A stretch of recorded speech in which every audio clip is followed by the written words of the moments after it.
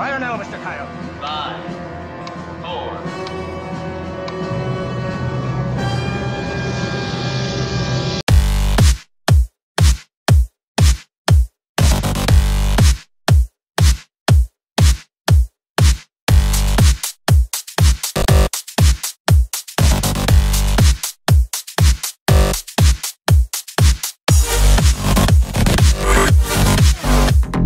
Yo, Star Trekkers, here we are, another month, another arc. Introducing, ladies and gents, M28, the third and final arc of the original series of Star Trek. I'm your host of the Talking Trek podcast, UltimatDjz, here with our infamous arc introduction video, jam-packed full of stuff for you. So buckle up and let's get started. First, thank you to our video executive producer Snake Eyes for putting this whole wham bam shamalam all together for you in a nice visual package so you can see it. You can close your eyes and listen. You can open your eyes and see. Please like the video, or at least, maybe remember to like it later. But now is fine too. Also, subscribe to the channel because that's important, and be sure to click the bell, leave your comments below so we can answer those as the day goes along. First, guys, let's dive into the brand new officers like we always do. We'll take a glance at two brand new rare officers, both from the original series and both kind of expected, right? First, Montgomery Scott, Captain's ability. Awesome, actually, increasing the warp range of explorers by a range of 4. We can see that that's in green, so at least that's expandable with synergy. We'll explore that in a moment. His officer ability, increasing repair cost efficiency of the ship he's on by 20%. This one actually isn't that bad, but not a combat type ability like we're used to seeing out of most new officers. Taking a look at his synergy card here from LCARS 2.0, shout out, we see potential maximum synergy of 6 total, making this a maximum ability of 10 warp range. But let's utilize a previous officer, maybe Cadet Scotty, on the side, and you could actually get a bump of 12 warp range out of this particular officer set by getting 4 primarily, then 3 more off one side of double bar synergy, and then 5 more off Cadet Scotty. You could actually get a warp boost of 12. Now, this is only good on explorers, which is disappointing, right? Can't use it on survey ships. Or can you? How about the USS Discovery? Yeah, that's right, being an explorer and then summoning a ship. For some of you, now expanding your reach into unexplored areas of space, whether it be mining, exploration, missions, whatever. This officer, absolutely awesome for exploration.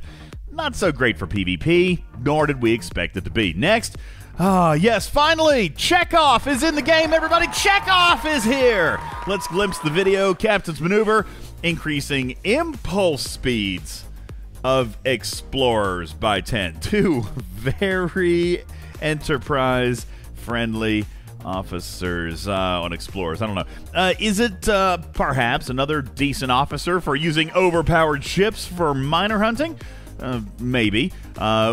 Maybe. Let's look at the officer ability, though, see if there's anything in there. Security plans, offering players an ability to decrease opponents' weapons damage by 50% if the player is attacked by a player on a capture node or a mining node. Now, this kind of lends itself to pairing him up with maybe the epic TOS Spock and TOS Bones for defensive opportunities in PvP and territory capture. Doesn't seem at first glance to be wildly stellar, but testing is going to be needed to see how he performs with the other officers in his synergy set for defensive PvP. Now, we got a lot of other stuff to tell you about. Tons of items. Let's keep going. Leading up to this arc, we hinted at a few things, including one hint that a roadmap item would be introduced into this arc. Now, some information was leaked accidentally early when players saw this screenshot incorrectly relabeling some research to look like skin-related research, but players were both horrified and disgusted that skins would be locked till such a late level. Then it was revealed this was only an error because this, in fact, was the real tree, just the labels were wrong. You can see the structure was the same. Here's looking at this screenshot, but the researchers just had their names changed. At first, moderators and content creators were coy, stating this was clearly an error, but does indicate Scopely is at least working on these items. This messaging leaned towards away missions coming into the game, but The misdirections seem to have been mildly effective as the discussion on skins died down quickly. Well, ladies and gentlemen, without further ado, introducing the first wave of ship customization, cosmetic refits into the game. And unlike much of the conversation over the last few days, weeks, and months, these cosmetics actually serve a purpose. Yes, ladies and gentlemen, these refits, as we're calling them, do contain within them an actual utility buff to the ships that they belong to. Taking a quick peek at this developer video, we can see two categories: ship skins and projectiles. Let's briefly, very briefly, we have a much more comprehensive video on these refits actually coming in a few hours, but I'm going to give you a sneak peek right now, and we'll show off maybe an image or two. We can see that these skins are specifically designed for specific ships. This seems to indicate that there could be abilities that actually tie them to the underlying ship underneath the skin. For example, we see them doubling up for the ships. This arc, for example, we're going to see ships that only deal with G3 and G4 epics. So I'm sorry, 33 and down, you have something to look forward to. But like avatars and frames, when they first came out, we all talked about how terrible they were. But now there are dozens of avatars and dozens of frames in the game, and they actually are getting better each and every arc. So eventually, players, I'm sure you're going to see more and more and more of these skins being introduced into the game. And golly, think about it. We've all talked in the community about how expensive it would be now that the entire CBS library is available to Scopely. How crazy would it be for dozens of ships to be introduced into this game, all costing titanium and dilithium and uncommon materials, or even worse, new currencies. Yeah, we don't want that, okay? However, Scopely has actually designed in such a way, like avatars, like frames, that now we can literally see dozens of new ships in the game without breaking our pocketbooks, our wallets, on upgrading and using brand new ships. Ladies and gentlemen, this is Scopely's answer to incorporating dozens of ships over the coming year, and it's right here with ship customizations and ship skins coming in so that we can actually see new ships, okay? An actual utility contained inside them as well, and that is super duper exciting. So for this arc, sorry for the lower level players, these ships start with Ops 34 and go up, but rest assured, throughout the year, we will be seeing more. All right, for example, the TOS Enterprise for this arc, the original series Enterprise, being used for both the Kelvin G3 Enterprise as well as the G4 Enterprise A. A Klingon D7 for the Klingon D4 and the Hegda, and a Bird of Prey for the Augur and the Tribune. Also down here we see a quick glance of the Constellation skin for the ISS Jellyfish. Peeking at these projectiles, we see 3 new weapons designs as well. Now, the weapons designs are purely cosmetic and will kind of just be for fun, but the skins will each serve a purpose. Let's glance at one of the most important skins, I think, and that's the USS Constellation for the Black ISS Jellyfish. Notice the beautiful artwork here, okay? Just absolutely gorgeous. But over here on the right-hand side, also look at that buff.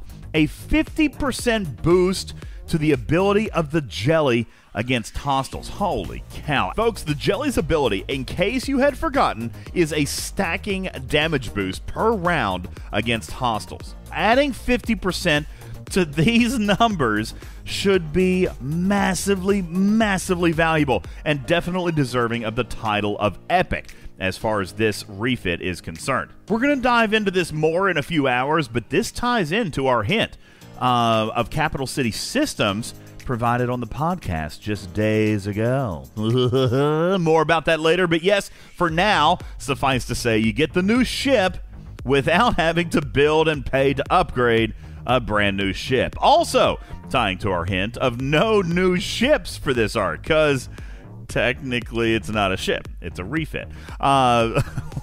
Let's show upgrading the Jelly with this refit. Nice little UI upgrade here to add this refit. Man, the art is absolutely beautiful, just gorgeous. This refit, or skin, was supremely well designed. Here's a few quick glances at the other skins. The new original series Enterprise. Next, the Romulan Bird of Prey, and finally the Klingon D7. Really nicely done on the art here. All of these refits have PvE-based buffs that are always active upon their unlock, meaning you don't have to use this skin if you don't like it, but you may still want to consider unlocking it, because that's going to give you the buff permanently on your account. We're going to go over these buffs in more detail in our next video. Refits are going to be available to unlock through various leaderboard events and redemption chests throughout the arc. We'll talk to you more about that later. Now, let's discuss a few other things coming throughout the arc. This one first, maybe not even an arc-related item,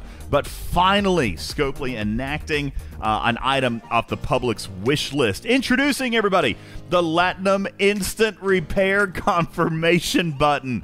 Yes, finally. On any repair costing more than 100 Latinum, you're now going to get a pop-up confirmation of spending that much Latinum, so you can tell the system, heck no, get your on up out of here. I don't need you here. No, I didn't mean to click you. No, I did not want to spend 500,000 Latinum repairing that Newton. No, sir. I definitely didn't want to spend 16,000 Latinum preparing that Sally. Nope. Get on out of here. That one's quick. All right, but probably one of the larger wins of this maintenance update. Also, you're going to notice changes to the power and statistics listed on your officers when they're not in the ship, but just in the carousel. Yes, officers, finally, their strength is going to have their stats boosted by the Academy and research even when not on a ship. In most cases, they're going to match the strength that they would be on a ship. Unless, of course, you've got an officer that boosts stats, making it easier to see officers like TOS Bones, maybe, whether or not they're actually passive or in battle only. Also, we got a whole list of bug fixes, including the blank billboard space, graphical errors with the placement of second builder queues. Finally, for some of those who have messaged me with your Romulan rep events getting like stuck at weird levels, got that fixed too. Officer Kabish and his defensive mining ability is fixed, and several other bugs that I shall not discuss here. But a good bugs list, actually. I was actually really happy with the bugs addressed in this sprint, including maybe the biggest headache for Scopely here lately. Quote, Battle Pass season milestones failing to update after changes made on the server side. Corrected.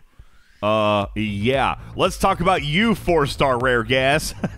or you, event tickets. Now they're actually going to be fixed in real time when a change is made on the server side. Speaking of event tickets, they do make their return this arc, and as promised, the currency remains the same. So your leftover tickets from last month will be able to be used this month as promised. But is it in the exact same 13 days with 39 events? No, it isn't. Nope. And they told us it wouldn't be, even last month. This month, it's a little bit different. We're going to see these ticketed events being incorporated into Doomsday-related events, but this time, based on your ops level, you will see varying numbers of available events. For example, last month, we saw 3 per day, 13 days, 39 events. Wham, bam, thank you, ma'am. All right, this month, you're going to see a minimum of 3, but depending on your ops level, you could see more. Potentially, on some days, spending up to 50 tickets per day. Oh boy, some of you are going to be busy. Bye-bye leftovers. All right, the exact number of possible events is going to depend on your ops level, and you just sit tight and stay tuned, because we will have those numbers for you soon, either here or in our Talking Trek podcast. These events, like last month, are going to provide you with various prizes and rewards, and you guessed it, I did earlier say that this was the third and final arc of the original series. So that means what, class? Yes, you got it. An event store will be open this month. You'll have a chance to earn event store currency and progress towards those ship refits and projectiles. And of course, it wouldn't be a seasonal arc without the introduction of new armadas, ladies and gentlemen. Yes, Doomsday armadas are here, and will utilize some of the new systems introduced last month. These Doomadas will scale in rarity between uncommon, rare, and epic, and there's going to be a few events surrounding damaging these Doomadas, and in each turn, earning Doomsday trophies, salvage parts for your TOS store, and event store currency. Like Mudmadas, these Doom modders will take a specialized Doomsday directive that will be sourced throughout the events or made available for direct purchase if you just need oodles and oodles of them. This arc presents all kinds of new and interesting hooks, including a brand new Planet Killer event with a new scoring metric of receiving damage. What? Yes, you will be required to use lower leveled ships, but the points you earn is going to be based on the damage you take. So how would you maximize the points you earn in an event like this? By using a ship just strong enough to beat the enemy target, but weak enough to take a whole boatload of damage. Dust off those Sallies, people. Scrape out those Bortuses. The Mayflowers are back and will dominate. This one's going to be interesting, all right? Plus, we're also going to celebrate the return of the PvP-PvE hybrid event, but even this event will have a unique scoring metric, and that it's no longer based on damage inflicted upon your enemies, but rather a brand new, unique for this event, scoring metric. We're going to leave this one to your imagination for a little bit, but yes, hold on to your hats, folks. This one is going to blow people's minds. We're calling it Plunders of Wars, and we'll tell you more about it coming up very, very soon. Folks, I'm going to wrap up right here. We have so much more to tell you about, but in due time. Don't forget, we've got a new video coming up right here on launch day in just a few more hours to tell you more about these buffs from the ship cosmetics, and not only how they're being earned, but how you can use them and how effective these buffs will be. Please scroll down after the video, leave your comments in the magical comments section below, and be sure to give us a big old thumbs up and click that subscribe button before you leave. Most importantly, share this video with your teammates and players on your server. Let's spread as much info out there as we can about this new and final TOS seasonal arc. My name is UltimatDjz. Thank you for watching. We'll see you on the next one. Love you, minute. See you later. Bye-bye.